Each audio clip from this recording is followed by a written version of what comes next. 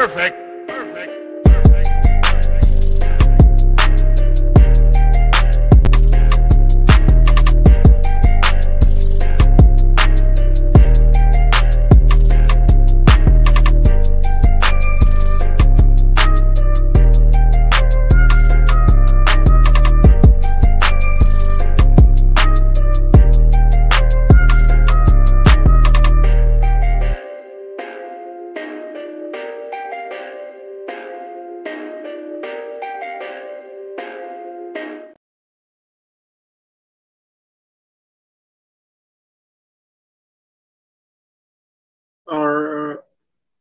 All right, everybody, what's going on? And welcome to today's edition of SWACTalk. Of course, this is the show we cover the SWAC inside and out. And I am your tour guide around the SWAC Seawells coming at you. And we got a little something that I want to do, man, just to have a little fun. You know, everybody loves lists. I love lists. So I did this on I did a list on SWAC Smoke last week, so I decided to do it again and go in more detail this time of why I put people where I put them.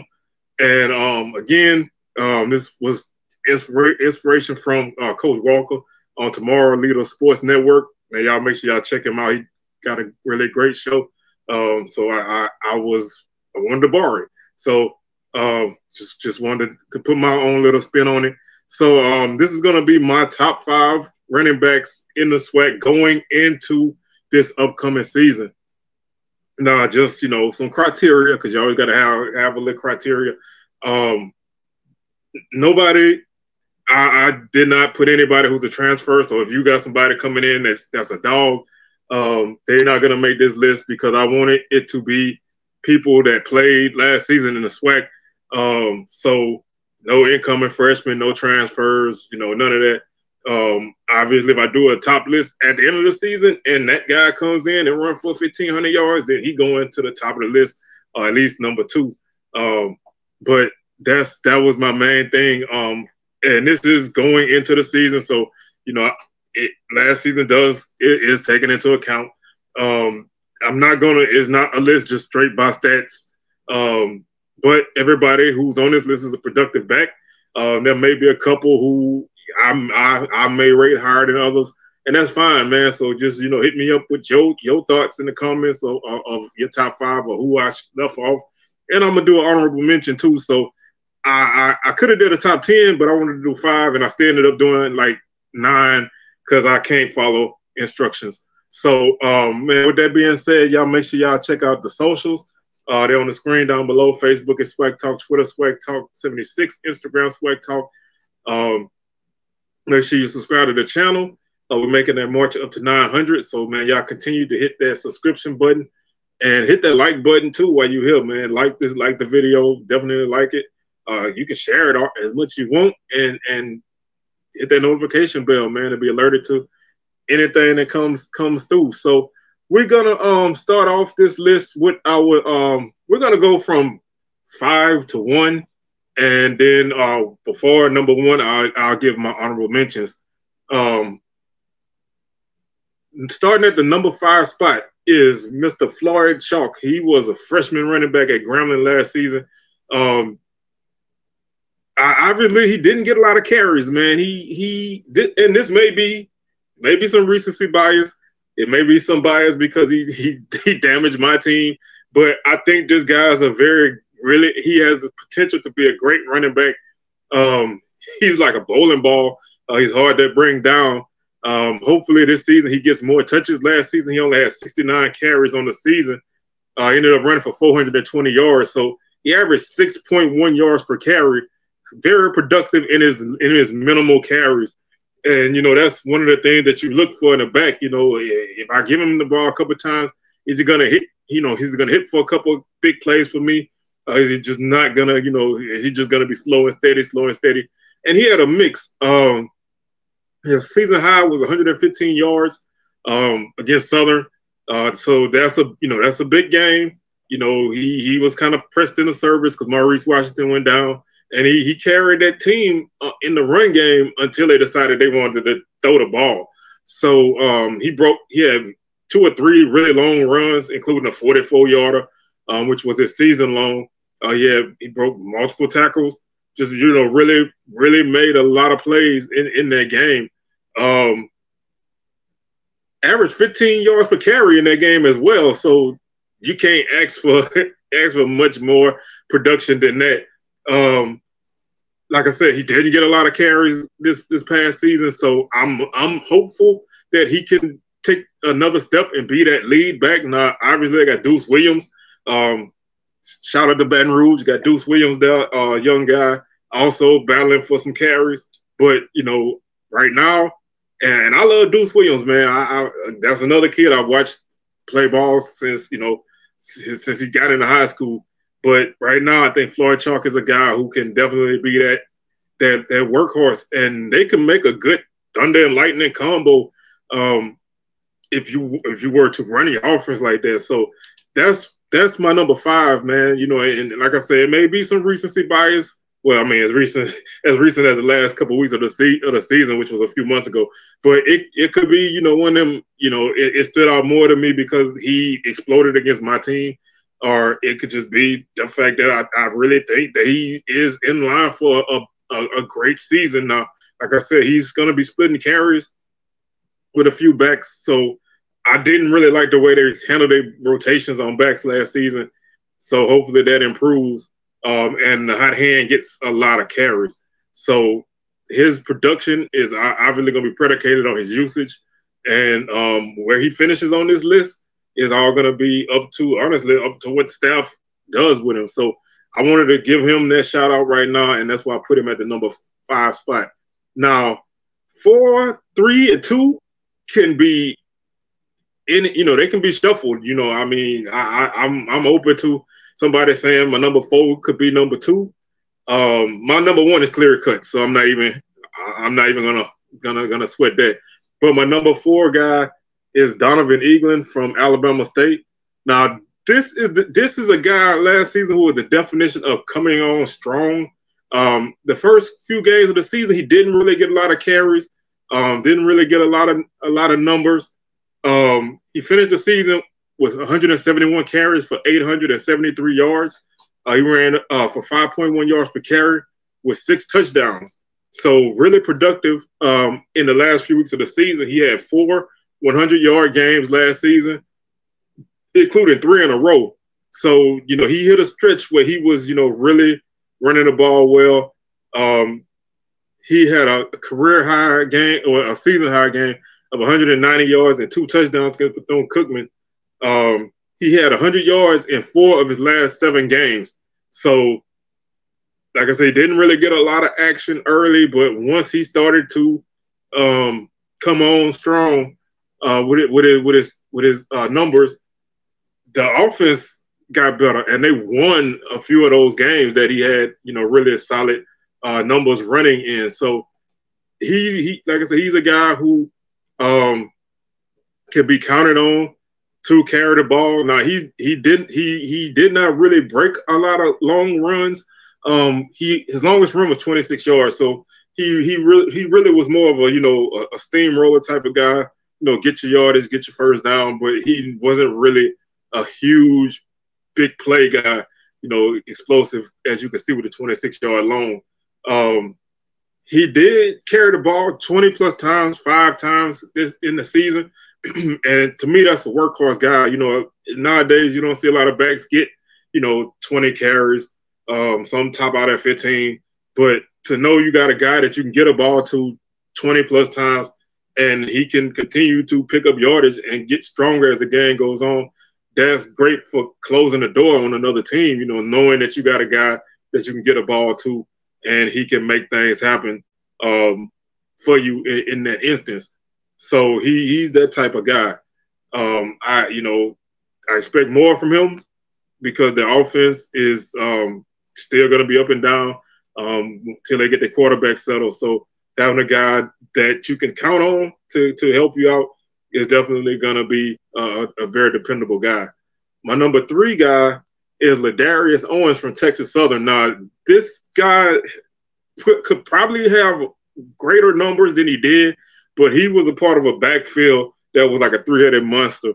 You had Andrew Body, who carried the ball and actually led the team in rushing. And you had Ja'Cory Howard, who also carried the ball well. Howard was the power guy. Owens, the speed guy. So his numbers aren't super flashy, but they were really solid. 123 carries for 661 yards, 5.4 yards per carry, and 5 touchdowns. He only had one 100-yard game, but he did have he did average 4 yards per carry or more 7 times. So he's definitely a guy that no matter, you know, how many carries he gets, how many yards he gets, he's gonna be productive for you. And, you know, like I said, with a backfield that's crowded, you know, your touches are gonna be minimized. But if you can be efficient, then you're gonna get those carries when you need them. And he had season high 105 yards against Grambling, and he averaged 9.4 yards per carry against North Texas. He had 10 carries for 94 yards, so almost a 100-yard game against North Texas. So really, you know, that's great numbers in an FBS game that, you know, TSU was in that game for most of it. He also, like I said, because they got a crowded backfield and the quarterback that's a runner, a dual threat guy, his carries are limited, so he didn't have any games where he carried the ball more than 20 times. But he's got a guy who can break a big run for you. He may not always get the touchdown because you got a bruiser that can carry the ball and you got a quarterback that can carry the ball. So he may not always get the touchdowns, but he's going to get the yardage. And, you know, he can break a big run that can extend the drive and maybe even break open a game. So I know, you know, a lot of people may not talk about Ladarius Owens, but in 2021, he had a 100-yard game against Jackson State, which, you know, they were one of the few teams that year that was able to even run the ball against Jackson State. So, you know, he showed that he could show up in big moments. If you let him carry the ball, I think you'll get a lot from him, but it's hard to take carries away from everybody else in that backfield. But I feel like he made the most of what he got, and he put up some really solid numbers. Now, my number 2 guy may not be anybody's number 2 guy, just because last season he wasn't that productive, but he's a guy who played at Valley, and I'm talking about Caleb Johnson. If you watch SWACTalk before, you probably heard me say he's my favorite running back in the conference, especially the last, you know, the season before. Had a 1,000-yard season the year before. The offense was very stagnant last year at Valley, so nobody's numbers were good, and he also missed a couple games last season. So he only played in 9 games, and he had a 79 yards was his season high on the ground. Finished with 144 carries, 524 yards, 2 touchdowns, and he averaged 3.6 yards per carry. Now, like I said, the offense was just not good. But he's a guy who can carry that load. I mean, he had a 1,000-yard season for Valley last year when Valley, you know, is not, you know, Valley hasn't been good in a long time, but he was a bright spot on the offense the year before. The offense didn't really take a step forward at all last season. So, you know, your numbers are just not going to be there. You're starting off when you're starting offensive lineman breaks his leg early in the season, that hurts your line play. You know, it was a lot of factors, but I think this is a guy going into Prairie View, which is where he transferred to. He's going to have an opportunity to carry the ball. Now, he's going to another place with a crowded back.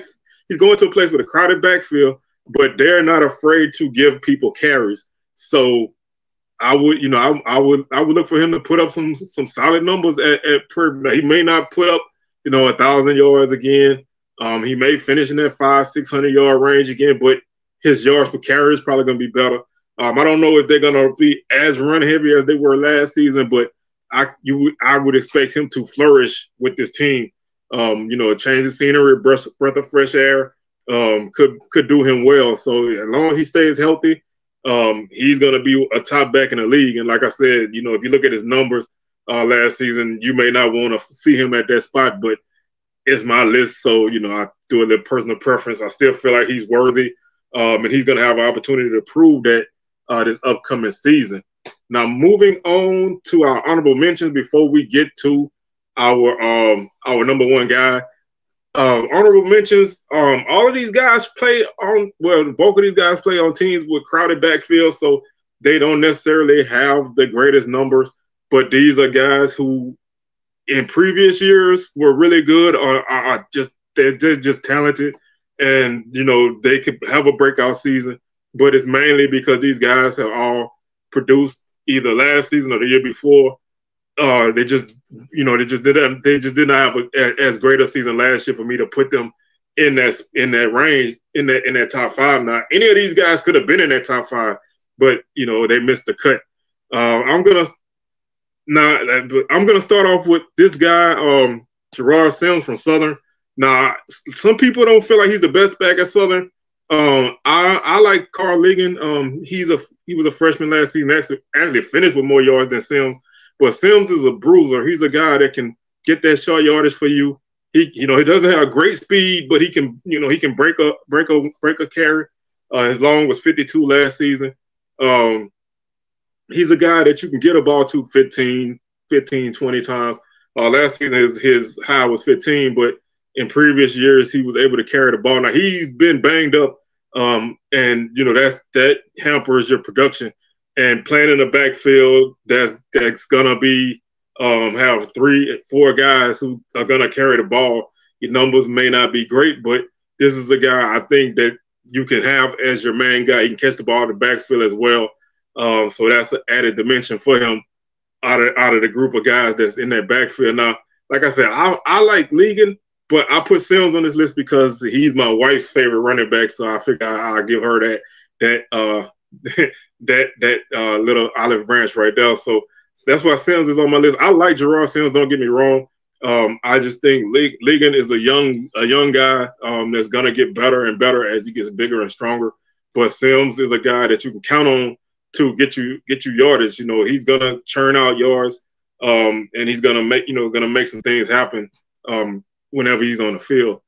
Our next guy is a guy who is more than capable of being a star, and if he played anywhere else, he would be a star because he was a guy who was at the top of the heap in previous years, but he ultimately ended up kind of getting overshadowed by a back who just exploded last season, and that's Nico Duffy from Alcorn.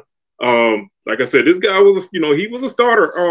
He had 2 seasons of 800 plus yards.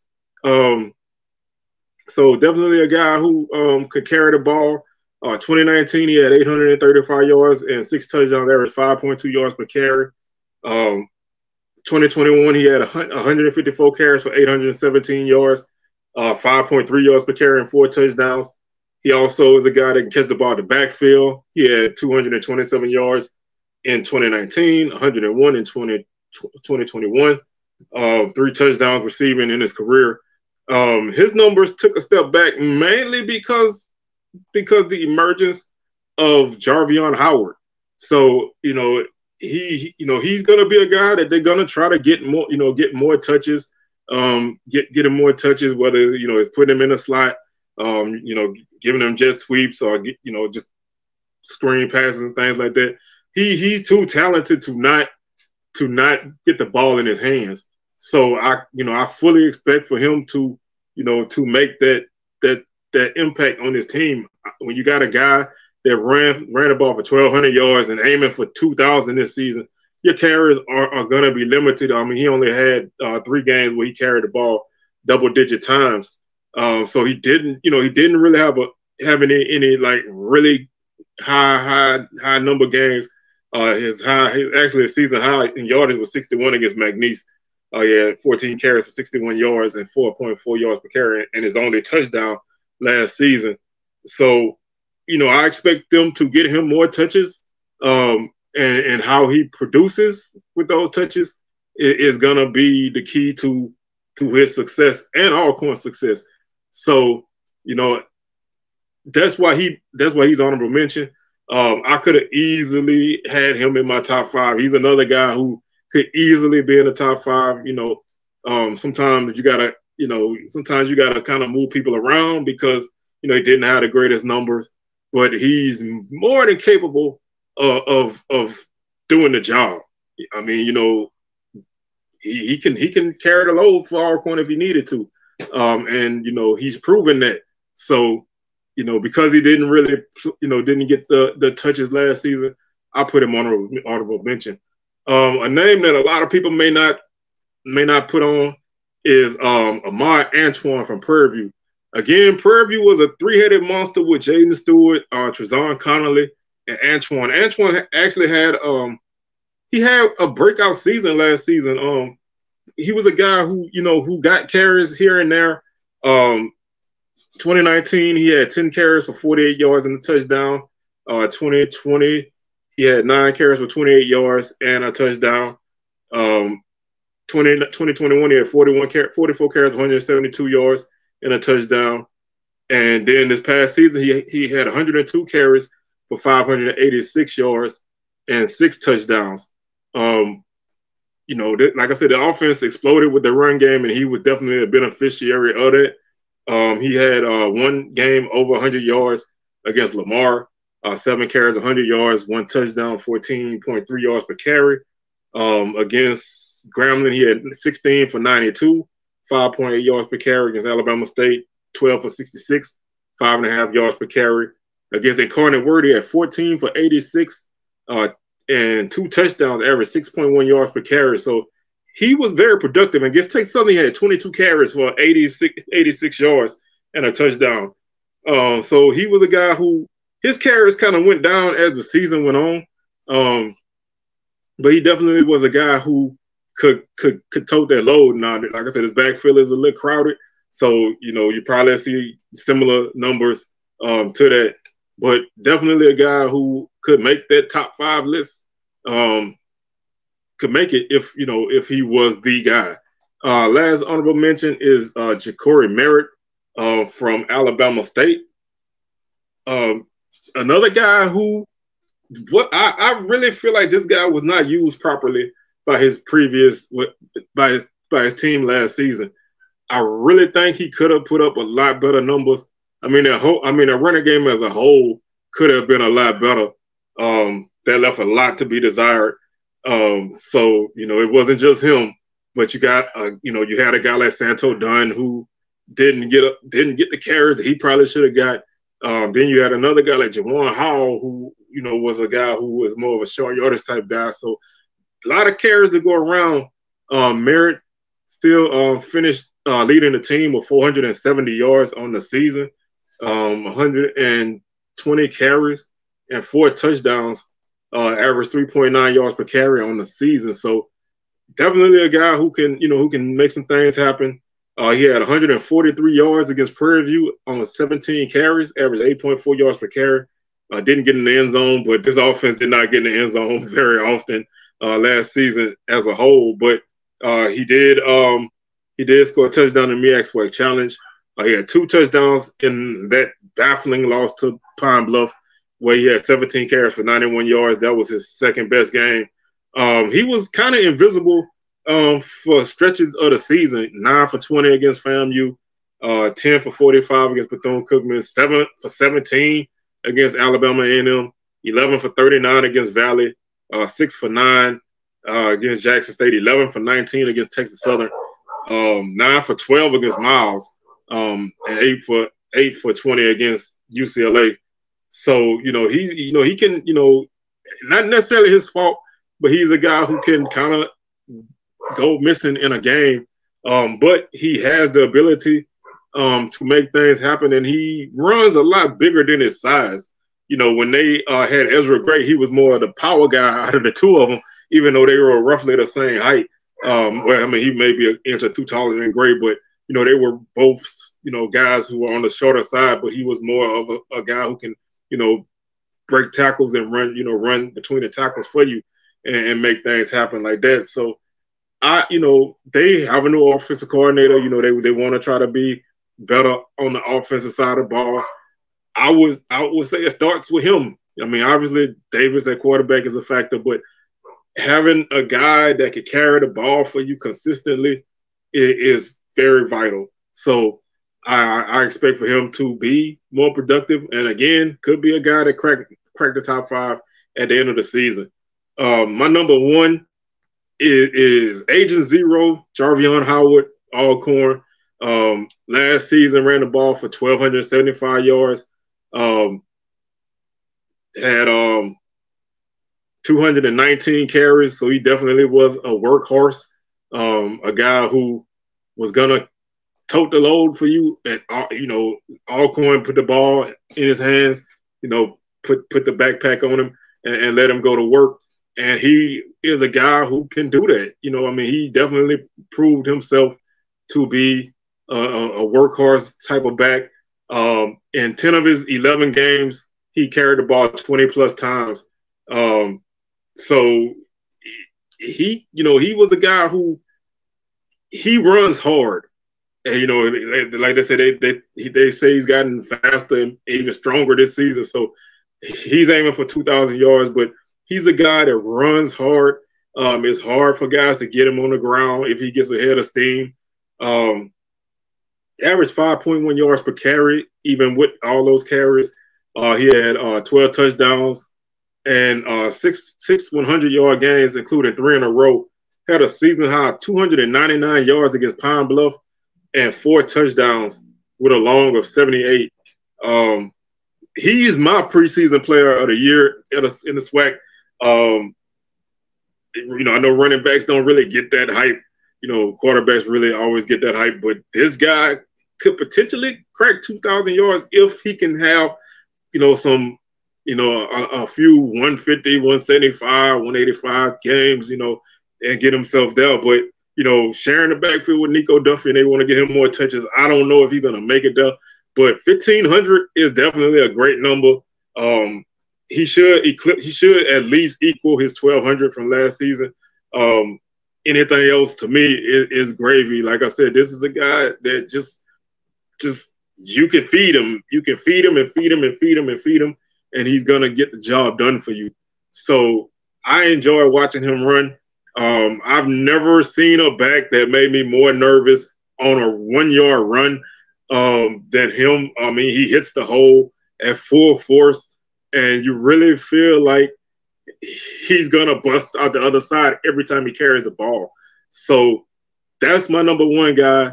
Those are my top 5 running backs plus 4 going into the 2023 season. If there's a guy who you think should have been on the list, let me know.